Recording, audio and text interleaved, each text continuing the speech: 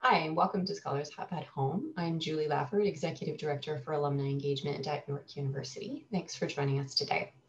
This webinar is part of our Scholars Hub at Home Speakers Series, which features educational lectures from academics at York. We're pleased to be able to bring this series online to allow even more alumni and friends to hear from some of the university's leading scholars. As this event is virtual and we're not all gathered in the same space, I'm aware that the following land acknowledgement might not be for the territory that you're currently on. If this is the case, please take the responsibility to acknowledge the traditional territory you're on and the current treaty holders. As a member of the York University community, I recognize that many Indigenous nations have long-standing relationships with the territories upon which York University campuses are located, which precede the establishment of the university. York acknowledges its presence on the traditional territories of many Indigenous nations. The area known as Toronto has been caretaken by the Anishinaabe Nation, the Haudenosaunee Confederacy, and the Huron-Wendat. It is now home to many First Nations, Inuit, and Métis communities. We acknowledge the current treaty holders, the Mississaugas of the Credit First Nation. This territory is subject to the Dish with One Spoon Wampum Belt Covenant, an agreement to peaceably share and care for the Great Lakes region. I am grateful for the opportunity to live and work on this land. I'd like to highlight that although we're winding down Scholars Hub for the calendar year, we'll be back after the holidays with more exciting and timely content for you. Next week is our final week of Scholars Hub for 2020, and we'll return on Thursday, January 21st with more. For more information about the speaker series and our other virtual events, please visit our website, yorku.ca/alumni and friends, or email us at alumni@yorku.ca. For those of you who have joined previous events, you probably already know that we like to get to know our audience a bit at the beginning of each event by asking a question. So today's question is, how often have you attended Scholars Hub since the beginning of September? And that poll should pop up on your screen now. And I'll just give you a moment to respond.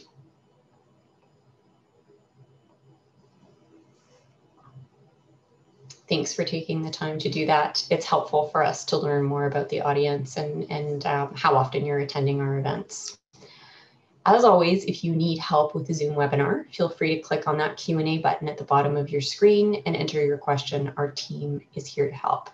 That same button can be used to submit your questions for our guest speaker today to answer during the Q&A period following her presentation.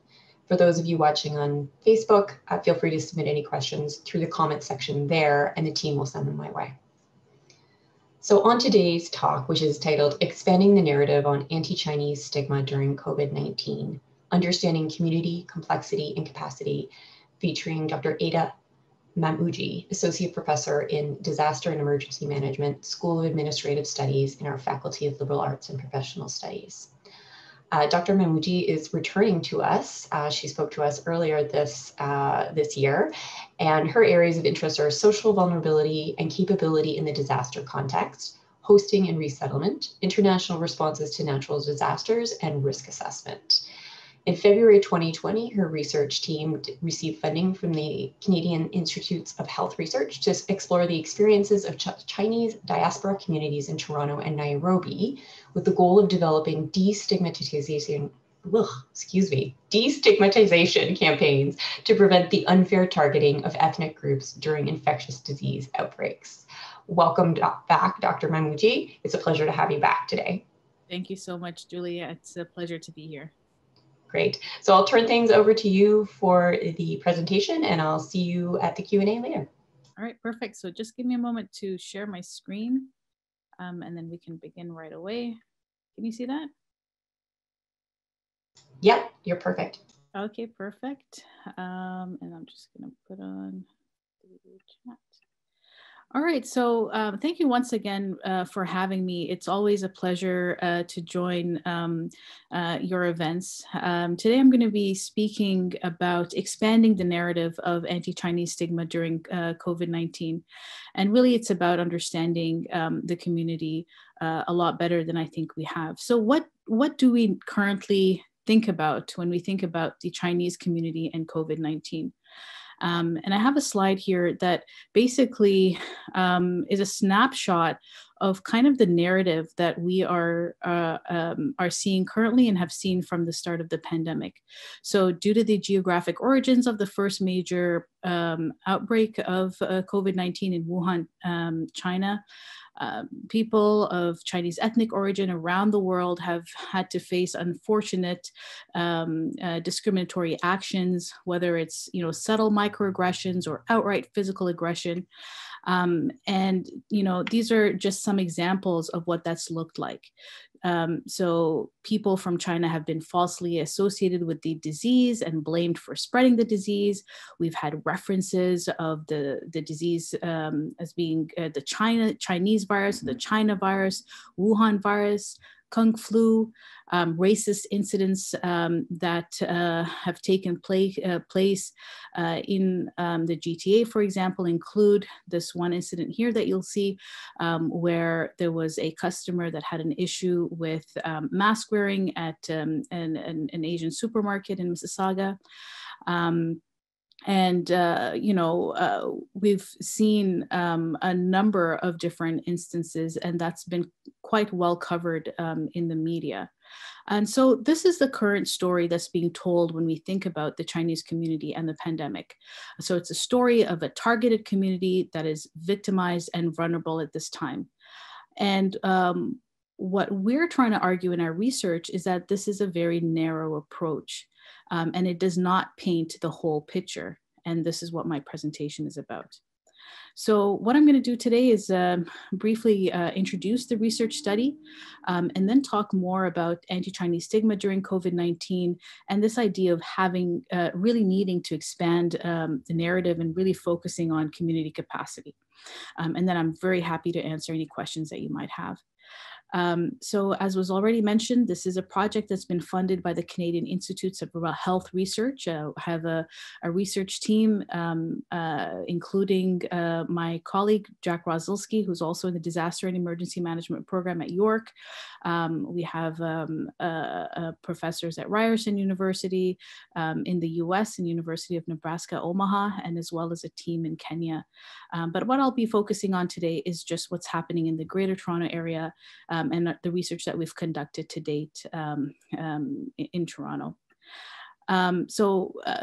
Quick overview of the project itself. What we did for this first phase, which I'll be talking primarily about today, is we conducted detailed semi-structured interviews with around 83 residents across the Greater Toronto area that identify as ethnically Chinese. And we try to ensure a broad representation of the community based on age, geography, like where they currently live in the Great GTA, their socioeconomic status, education, migration patterns, ethnic roots, English language proficiency, etc. And we conducted these interviews in English, Mandarin, and Cantonese. And you can find a full report of our findings in our initial findings research report that was released in August. But what I'll be doing today is sharing a portion of those results. And then hopefully we're going to start with phase 2 of the project in early next year, and I'll introduce that a little bit at the end of the presentation. So before I begin, I just wanted to share a little bit more about the Asian community in the Greater Toronto area, but primarily the Chinese community. So in 2016, the census report showed that we have 1.8 million people of Chinese origin in the country. This includes a very diverse community. While we might say the Chinese community, this is by no means a homogeneous community. It's very heterogeneous, and that was very apparent when we conducted our interviews. There are diaspora of persons with roots in mainland China, in Hong Kong, in Taiwan, and other areas. And in general, Chinese Canadians have settled primarily in urban areas, in Vancouver and Toronto. And so our study looked specifically at the Greater Toronto area, where in some places, like in Markham, we have around 46% of the population being ethnically Chinese. And so I showed this slide already. So this is the current narrative that's being, when we think about the Chinese community and COVID-19, this is what the media has been talking about. This is what politicians have been talking about. This is the sentiment that we're hearing, a community that's victimized and targeted. And there have been a number of different anti-Chinese, a number of different trackers where any anti-Chinese stigma incidents or incidents of discrimination or xenophobia can be reported on these trackers, and we can learn more about the impact that the community has faced based on this discrimination and stigma. And why is it so important to talk about stigma? It's because stigma does harm. We know that when there's stigma associated with infectious disease outbreaks, fewer people seek medical care or testing, and there's a lower case reporting. There's definite negative mental health impacts, including isolation and anxiety. And for members of the Chinese community, this is compounded by the negative impacts that all of us have faced during the pandemic. So, people having just the difficulty of having to stay at home and adjust our lives, and impacts to our income and our livelihoods, etc. But on top of that, members of the Chinese community having to face the added burden of the stigma that's taking place. And there's also reports that stigma does lead to non-compliance with public health guidelines, and impacts adherence to public health interventions. And so ultimately, stigma can exacerbate the spread of the disease. And this is why it's so important to ensure that we're adequately addressing that, especially when we're in the midst of a pandemic. So how do we do that? And what we're trying to argue in our research, after having learned about the community and engaged in these detailed discussions, is that there really is a need to expand the narrative of stigma and discrimination. So while we acknowledge and condemn all these acts of discrimination, and we realize that there is definitely an existence of structural racism in Canada, what we are arguing is that when the conversation starts and stops at the reporting of stigma, then there are a number of ramifications that are negative. First of all, the narrative remains a victimization of the community. That's all that you can think about when you think about the community, it's a victimized community. Those that are targeted continue to feel unsafe, and many live in a constant state of fear. And in fact, in some of our research that we've conducted in Kenya, when we were speaking to members of the Chinese community there, the amount of social isolation and just kind of retreating from society was at a different level altogether. And then also, those that have discriminatory tendencies, they might take the number of incidents as justification for continued displays of xenophobia. So basically what happens is that there's a normalization of discriminatory behavior. They're hearing about it, they're seeing it on the news, and they think, oh, it's fine. I wanna be racist. I wanna stigmatize the community. I can do that. And it basically emboldens those people that have these tendencies. And then also for those on the outside, those that are not from within the Chinese community, and those that are not perpetrators, we don't really know what to do after that. It basically is just, we acknowledge it as something that's taking place, and that's it. So what we are suggesting is that it's really important for us to expand the narrative to one of capacity and community. And so if you want to read more about both of these aspects, you can look at our initial report. But what I'll talk about today is this idea of the capacity of the community. And before I get into talking about capacity, just wanted to give you a quick snapshot, a reminder of the timeline of events that occurred. So we know that around November of last year, that's when the first reported cases of COVID-19 were coming out in China. And then in January of this year, that's when the central government of China imposed a lockdown in Wuhan and other cities in Hubei province. And then January 25th was the Chinese New Year. And that's also the same day that the first reported case of COVID-19 occurred in Canada. And then while that was in January 25th, the first reported case in Canada, the Ontario government state of emergency was not declared until March 17th. So just reminder of that series of events. But what you see here is another aspect of the story that's really under reported and that's not really well known. And this is really what was happening in the community. And what I'll talk about is a community that was being extremely proactive when it comes to their actions based on what was occurring in China at that time. And I'll be talking about some of that here. So what were some of these actions? So mask wearing. As a situation in Wuhan changed and the fact that a lot of the Chinese diaspora community here in Canada are closely linked to family and friends in China, what we were able to find is that many people of Chinese ethnic origin here in Canada were starting to receive explicit warnings that something is up. Make sure you're wearing masks, take extra precautions. And these were reminders that were coming from people in China at that time. There were also, stories of masks being sent from family and friends in China. And so mask wearing was something that took place very early on. Not only is it part of the culture, and many Chinese wear masks on a regular basis, but it was starting to become a common thing that we're seeing in and around Toronto in January.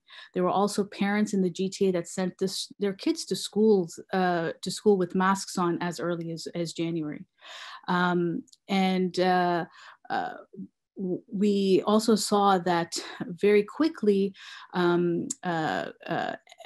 Chinese businesses also started to employ mask wearing as a public health practice. So what you see here is an image from February 12th that was taken in Chinatown. And this was a poster on one of the Chinatown restaurants. And basically it's a sign that's saying that employees are wearing masks, they're replacing them every 4 hours. And then it also talks about other responsible public health actions, such as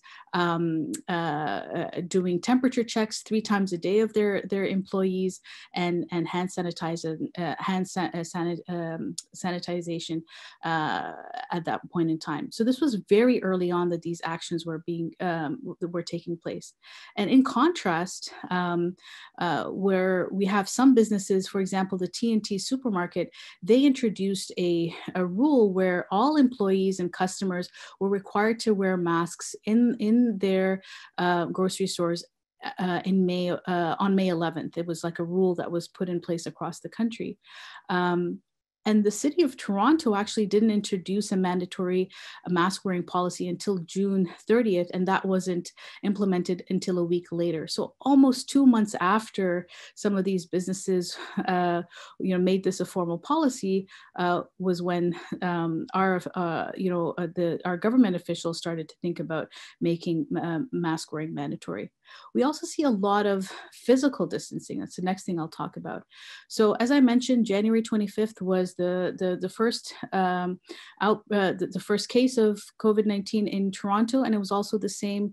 It was also the first day of the Chinese New Year. And what we see is that many of those celebrations that were planned for Chinese New Year were basically canceled. People didn't show up.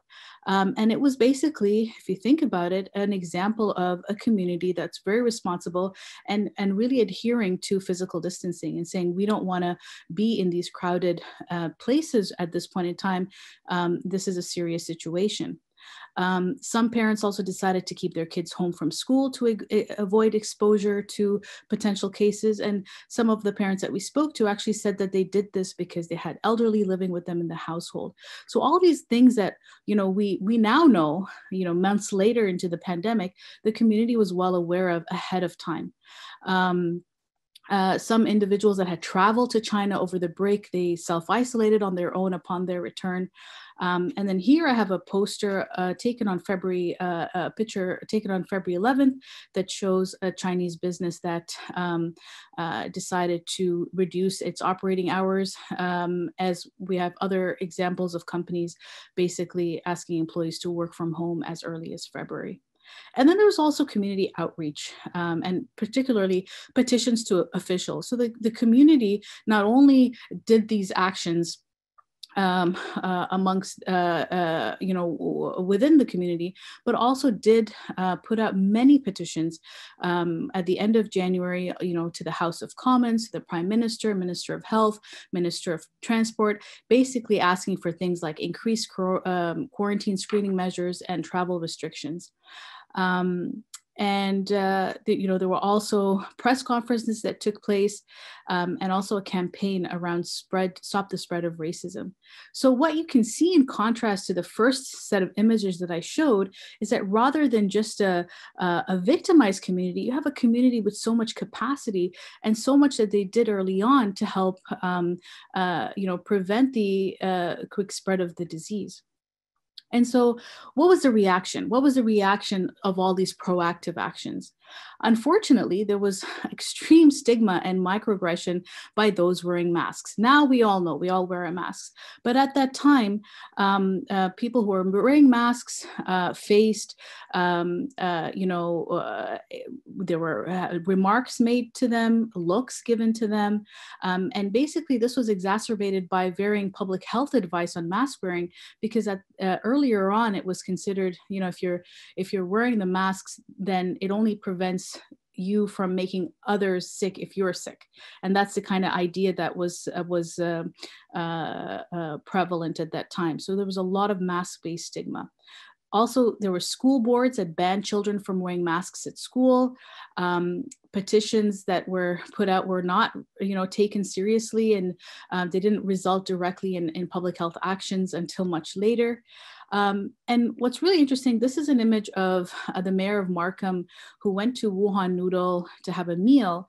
And basically he had this meal to kind of, encourage the general public to ensure that they're not avoiding Chinese businesses.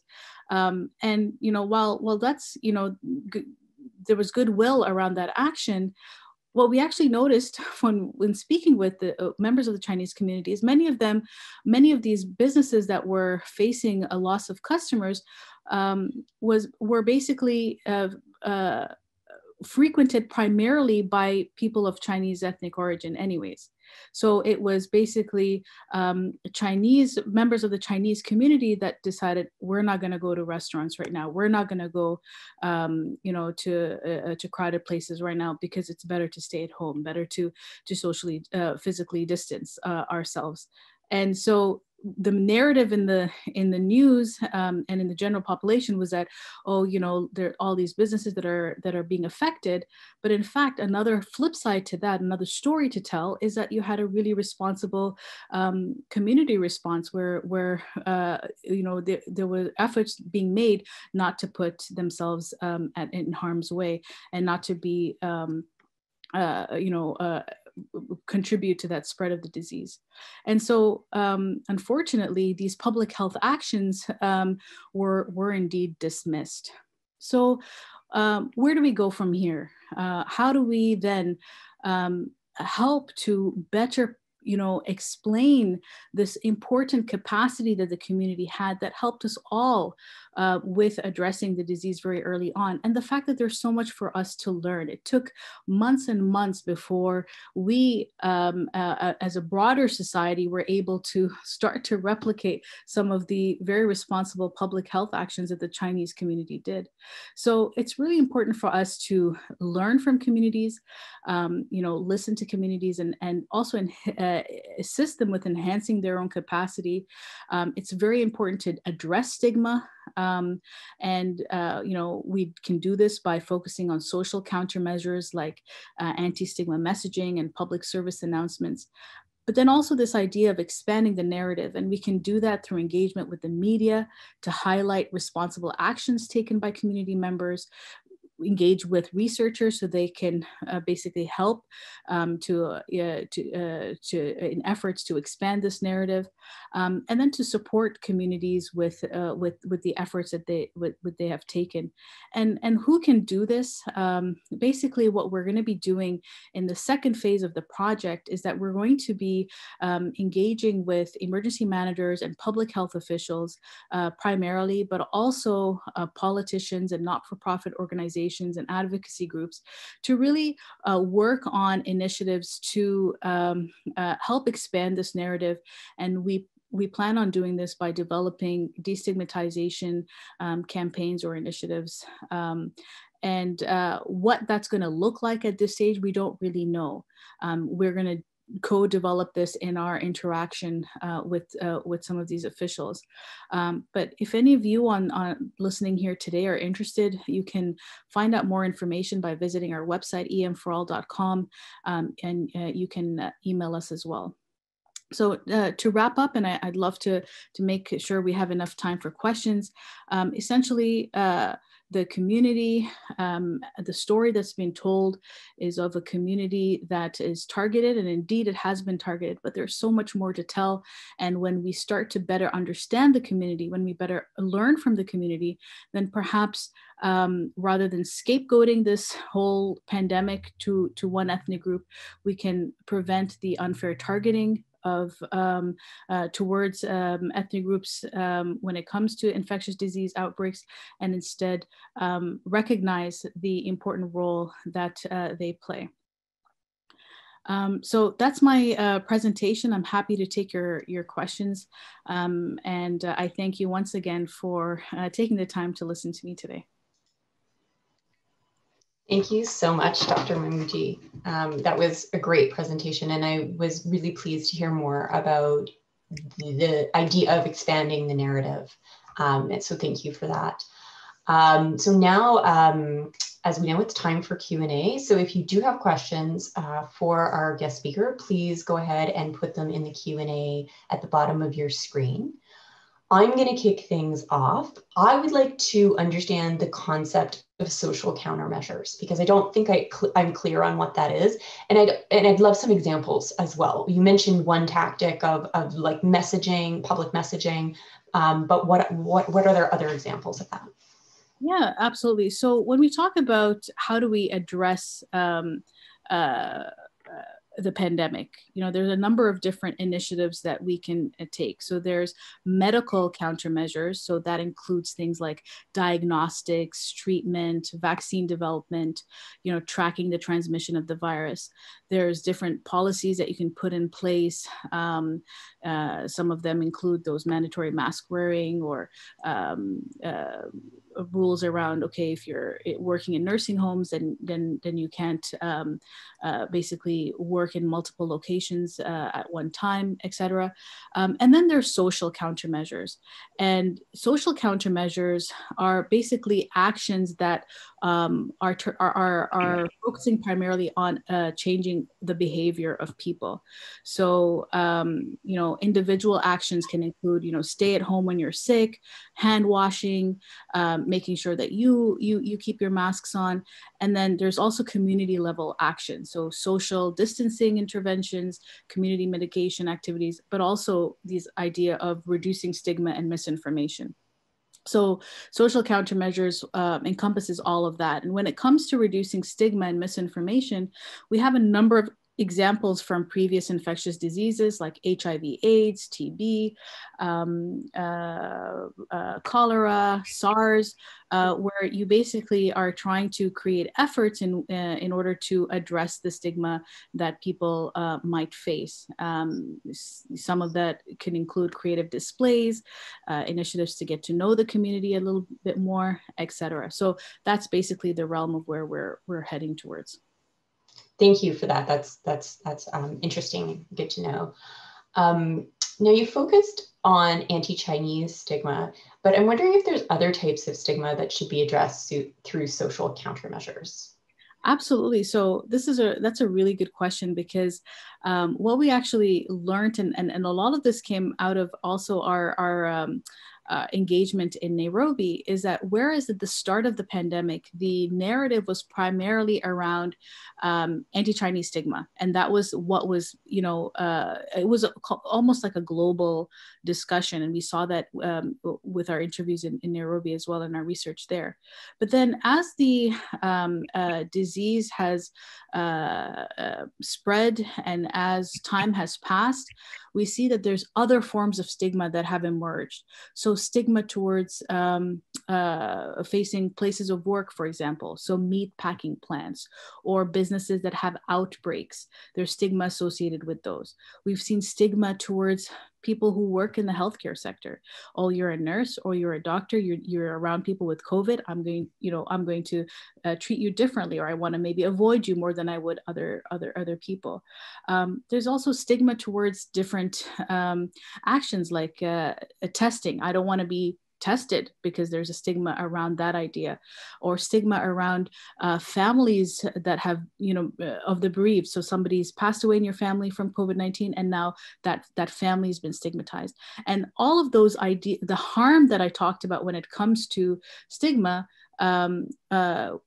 is basically played out in each of these instances. So it's really important, we think, that when it comes to our response to pandemics, we think about stigma as something that really needs to be addressed with a concerted effort. And this is why we're hoping to engage with emergency managers and public health officials to ensure that it's part of our response planning. How do we deal with the stigma aspect?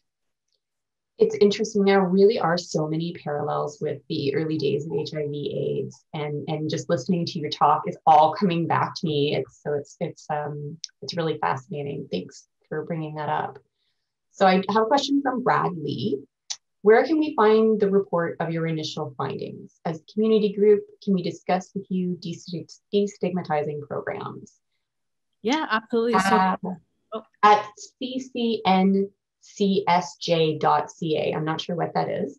We have two campaigns: Stop the Spread of Racism and #FaceRace. Thanks. Yes, this is the Canadian Council of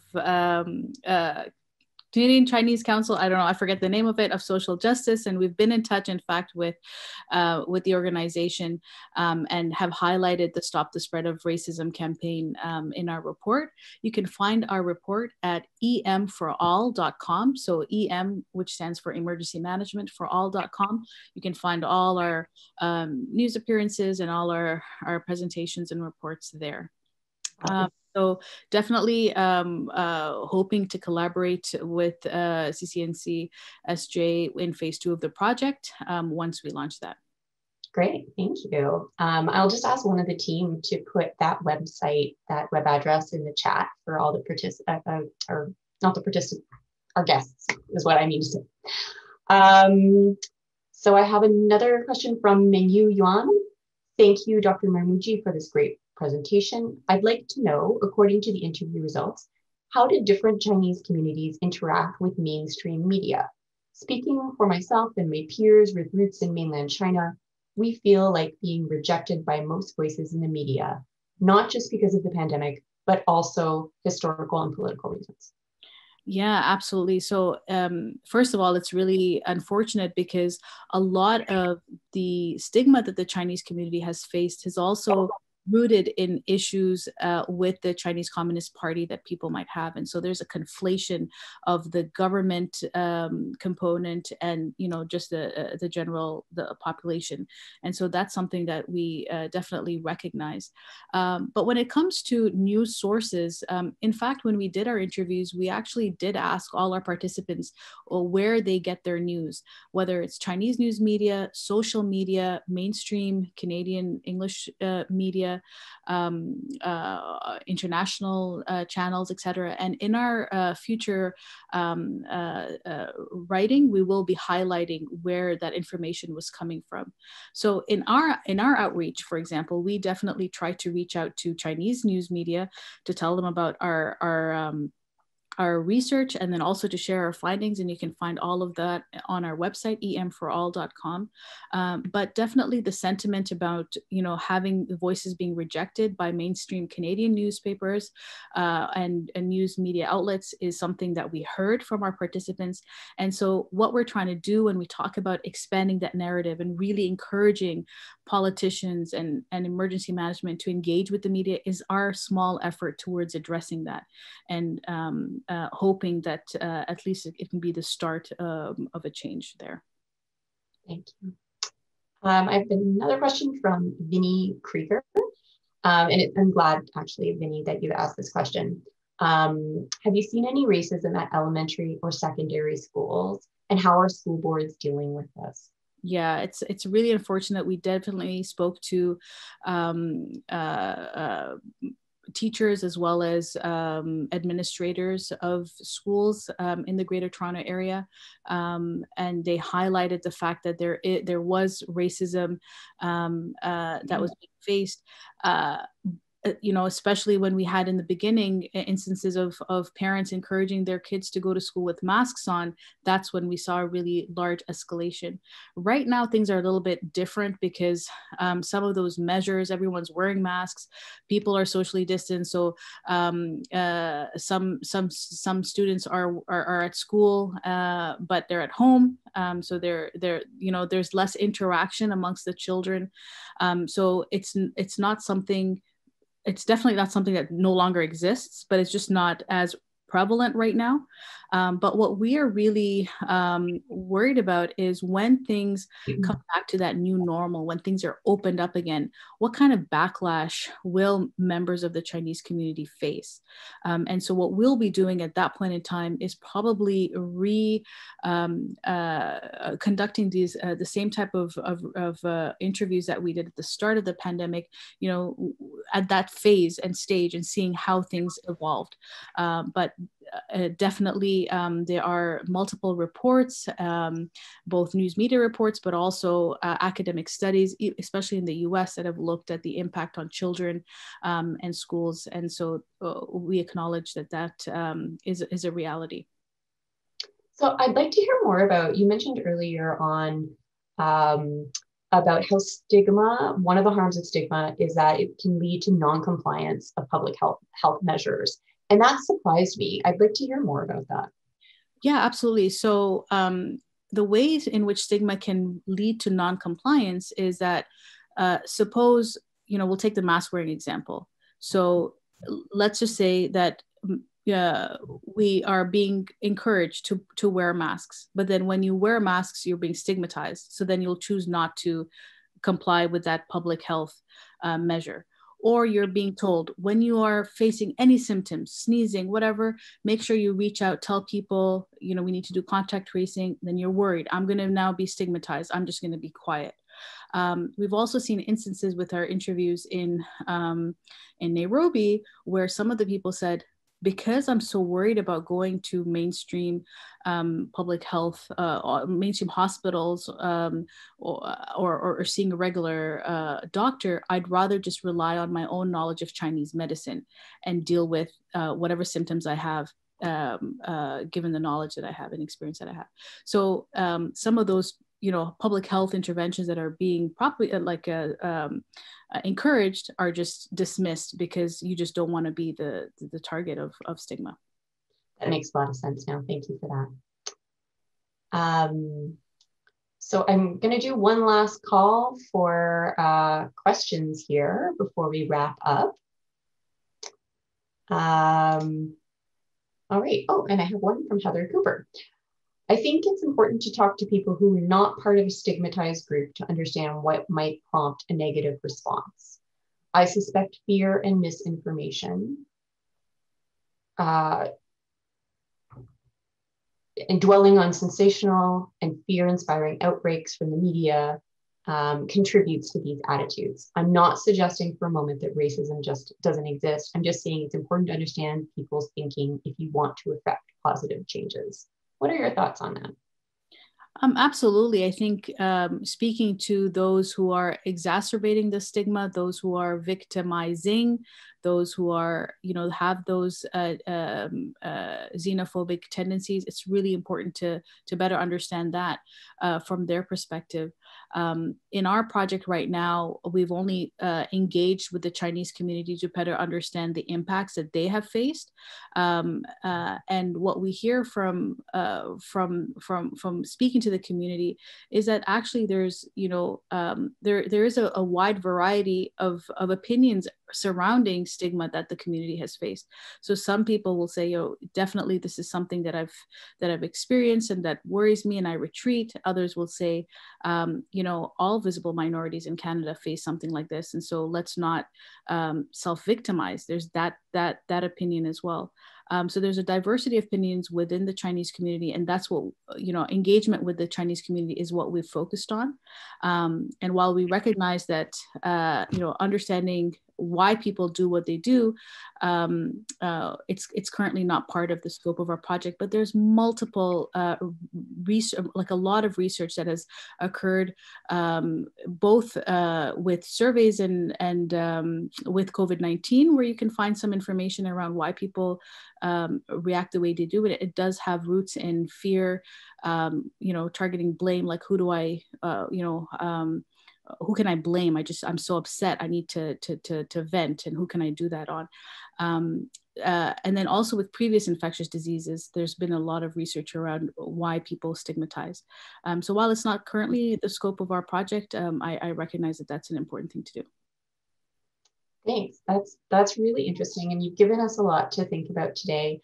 Before we wrap, do you have any final thoughts for us in the audience? Maybe what we can do to contribute towards destigmatization or anything of that nature? That's a really good question. And I think if I could say, what can we do as members of the general public, is just not be so narrow-minded and focus on only what we're told to focus on by media and by what the general, what's the general sentiment in the public. There's so much more to stories that we need to unravel for ourselves, and it's at the tip of our fingers if only we took that initiative. We can learn so much more. We don't have to have attended this presentation to understand that the Chinese community took these early actions. If you just knew some, if you knew people from the Chinese community, you would know that some of these actions were taken. And so I'd say, if I was to advise any of us, it would be that let's try and get to know one another a little bit more, and not be so blinded by the current narrative, because I think that happens a lot in all communities. It's not only about the Chinese community. It's about